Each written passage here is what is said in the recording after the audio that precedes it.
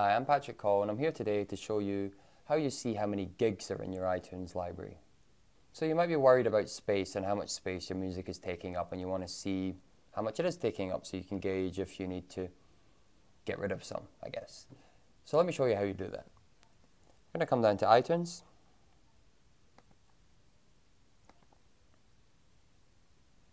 Wait for it to open up.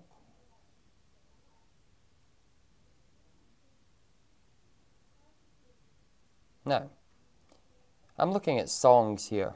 If I look at the bottom, 108 gigs, 0.41. 108.41 gigs is over 100 gigs. Quite a lot of music, but with today's hard drives, it's not that much. It's kind of normal. That's how you see it. That's how you see how much gigs your music is taking up. You can also, if you wanted to, you could go to Finder. If you go to Finder, you could go to your home folder, go to Music, and